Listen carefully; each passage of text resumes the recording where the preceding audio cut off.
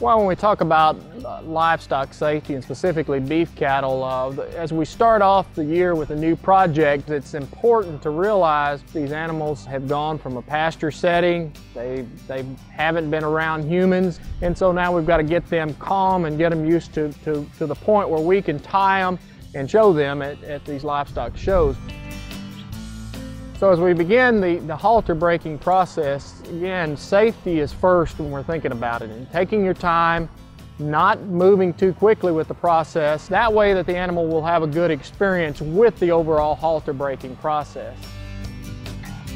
One thing to always remember is these cattle, they do have good memories. They're just like humans, and we as humans, we remember bad experiences. So we want to try to make it as good an experience possible for them, because they will remember the bad experiences. And if they have a bad experience early on, it's going to take longer to get them past that fear than if you started off easy, you started off slow working with them. Every animal is different. Every animal has a different disposition. Some of that is just genetic, and some of it is how they were raised and in the environmental conditions that they were raised in. I think you really have to approach those animals as being different, and it takes differences in time. Sometimes these animals, they may not ever be halter broke. Sometimes they have dispositions that are so bad where at some point in time you've got to think about the safety of the exhibitor and also the people that can come in contact with those animals, because there are animals that are very poor in their disposition. So sometimes you just have to make the call and say, enough's enough. This animal's better off just being out in the pasture rather than a show animal.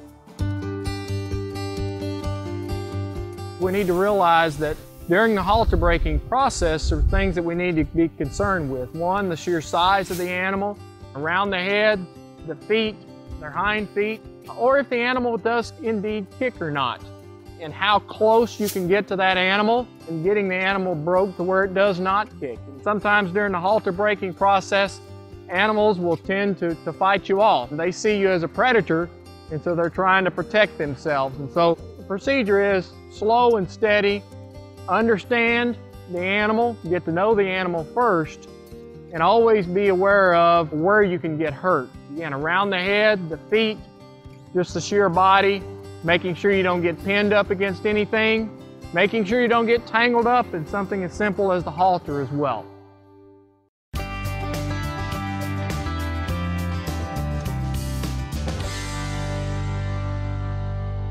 Very minimal things that you need for handling these cattle. Just a simple rope halter. These are about $4 a piece, and these work great. They're designed to be put on when the animal's tied or being led.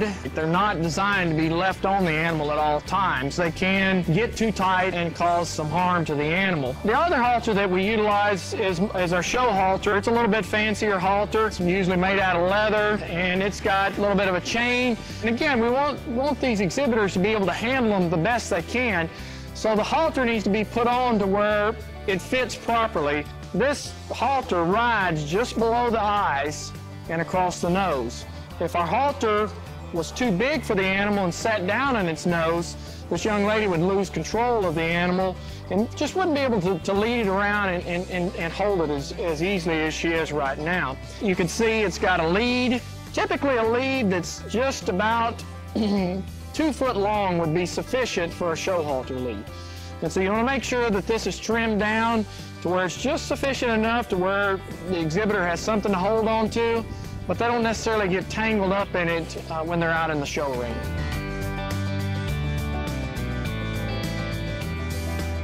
On many of our projects, we've got what we term a trim chute. Essentially, it's a restraining device, and it helps us whenever we're working with them, if we've got to clip on them some or any of those types of things. Most of them have got some kind of head catch. Doesn't really squeeze down on them a lot. It just catches their head to where they can't back up or go forward. Typically, I have some place to tie their head up. You'll notice that the only thing that keeps them inside the chute is either horizontal bars or vertical bars, and that keeps them from walking side to side. You want to make sure it's put on some stable ground where If they're rocking around or moving around, they can't tip it over. The other thing you want to make sure is that trim chute, that it's in good shape. Have that animal either restrained in here with its head tied to here, or if you choose to back the animal out and tie it to here, make sure you've got that animal tied in snugly. The other thing that you got to be really careful with these trim chutes to remember, if they move to the side and get on this ground, they can potentially tip over that trim chute. Trying to make sure that they're confined and stay in between the bars, that you've got the bars adjusted according to the animal, is extremely important.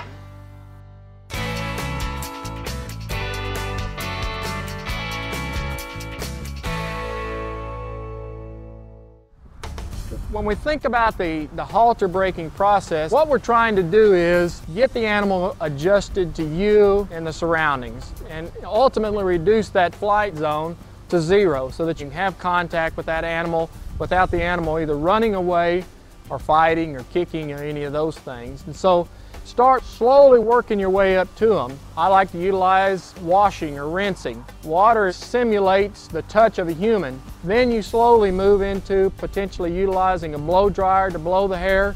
And then from that point on, you can move into combing and brushing those animals. Oftentimes it's better to get them adjusted to the facilities you're in before you even put the halter on those animals. We look at the temperament of cattle and trying to evaluate how they're going to react to the halter breaking process. It's good to figure out and to realize that every animal's different. Everyone's going to have a little bit different temperament, and they're going to respond to pressure just a little bit differently. And so as we approach these two heifers, the first thing we need to do is try to establish what the actual temperament of the animal is. You can move up and you can get closer and closer over time to where they're comfortable with you. We've got to slowly relay the understanding that we're not going to hurt her. Frequently working with them. The more they're exposed to you, the more comfortable that they're going to be with you. If they're not becoming comfortable with you, back off, relieve them a little bit, and then begin the process over again.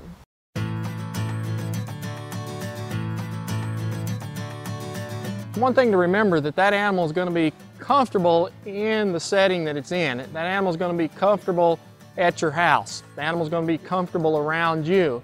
And so we've got to take it a step further than that, because at the livestock shows, we've got different setting for that animal, different facilities, a lot of people around that can startle the animal. And so one of the things you can do at home is to have a radio playing for them, so that they've always got something playing in the background, some noise. Another good aspect is to have several people around that animal. So you can simulate kind of a crowd that you would have at the livestock show. But the thing to remember is you always have to be ready to react just in case that animal does react to some kind of noise or sound and jumps. One of the safety concerns that we always have when we're working with these cattle projects is that these cattle can slip depending on the surface they're on. We've got to remember that their hooves are not meant for pavement or asphalt or surfaces that don't have some kind of traction associated with it. It should be on a surface that they can get some traction, some dirt or some shavings. One of the things with the cattle is if they get away, they've got the understanding that they think they can always get away. And so if you've got some good surface, you can really control them a lot better. And always remember, as we move these animals around and we move into some surfaces that may not be as conducive to leading cattle, we always have to be very careful that we don't turn them sharply. We don't try to move them real fast. Certainly try to minimize the chance that they're going to be startled or jump or make some kind of adverse reaction. Whether it be at home or in the show ring, the exhibitors need to make sure that they keep some distance between them and the heifer in front of them or behind them or on the side of them. And usually a general rule of thumb is about one calf's length in between. That way the exhibitor doesn't get too close to the rear legs of the animal and put them into a dangerous situation. So making sure that they've got some distance in between, as you can see here, helps to reduce the risk that there could be a potential bumping in of two different animals. One thing we've got to remember about these beef cattle projects, they start off when the kids purchase them in that 400 to 500 pound range, and then as that animal matures and develops over time, will develop into a 12 to 1800 pound animal in the end. With these smaller kids, you need to make sure that those animals are extremely docile. And then you also need to work with that exhibitor to show them how to move that animal properly around. It's easy for those kids to be stepped on, and also talk to them about things that could happen and how they can prevent being pinned under an animal, those kind of things. So they can handle it, and these younger kids do a good job at it, but they just have to be really careful with these projects. One of the concerns always whenever you're dealing with these projects is we've got to be concerned with kicking. The biggest thing is you want to make sure that that animal knows that you're there. If you run up to it and it's startled, it may think that there's a predator after it. And so whenever you're doing that, slowly work your way up, and you want to stay fairly close and always be aware that animal could kick you at any time. They don't kick straight to the back. The way that they do kick is they kick out and around. And they can actually bend and potentially even kick you up at the front end, even if you were standing here, all the way back and even behind those animals. Some of the most compromising position that we can be in is going to be whenever we're working with these animals down here, because there's a potential for them to kick you in the head. There's always the potential to be kicked. You've just got to be careful. Don't make any sudden movements around them. If you got multiple people working on those animals, make sure that they don't just come up on that animal, that they get that animal used to them first, and then you start working together with them.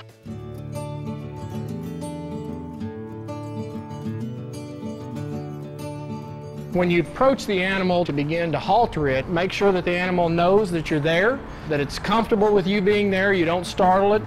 And once you've gained the attention of the animal and the animal's comfortable with it, then you can proceed with putting that halter on. You can put it around the back of the ears first, or you can put it over the nose, either or. The main thing that you want to do from a safety perspective is make sure that you don't get wrapped up in the halter, and if the animal was startled, it could drag you.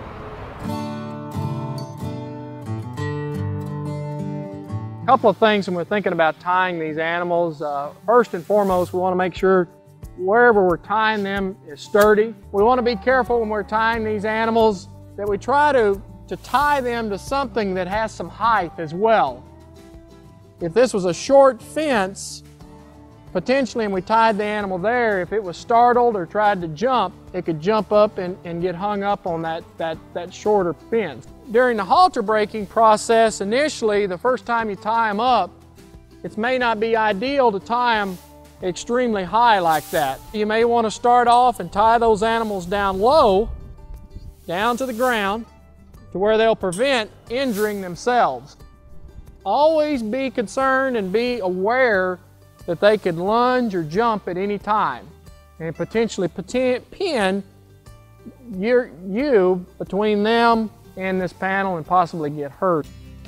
Whenever you're tying the animal, utilize a knot that if the animal goes down or potentially needs to be untied quickly, you've got a knot that you can just slip right out and that animal can be untied easily.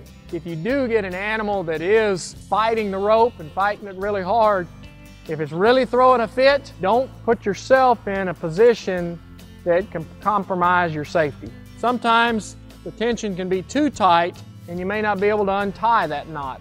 And so if that happens, you kind of have to have a way out because the animal may have gone down. These ropes are really thick, and so a dull knife would have a hard time going through it.